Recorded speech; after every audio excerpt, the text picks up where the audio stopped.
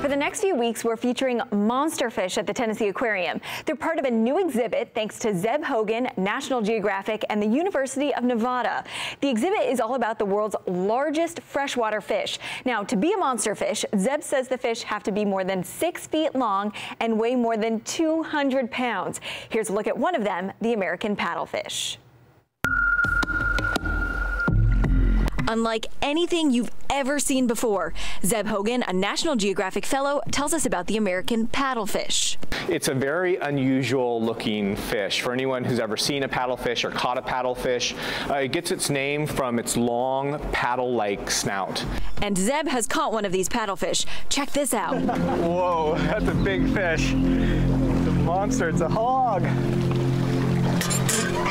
Oh, she's beautiful. American paddlefish have been swimming in North American rivers for millions of years. They live in the Mississippi River, but the most healthy populations are up towards Montana in the Yellowstone or Missouri River. Back at the aquarium, this truly is how large paddlefish can grow to be. 6 to 7 feet long and close to 200 pounds. They have a very unusual body shape and are rubbery. They get very large, they're scaleless. Their bodies are similar to sharks, and they have small eyes and a large mouth. And the paddlefish, it gets its name from this paddle-like snout.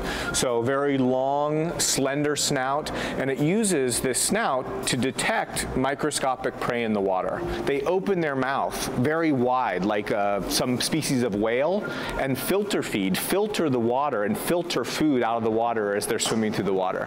Bye, girl. For a big fish, they have very small food.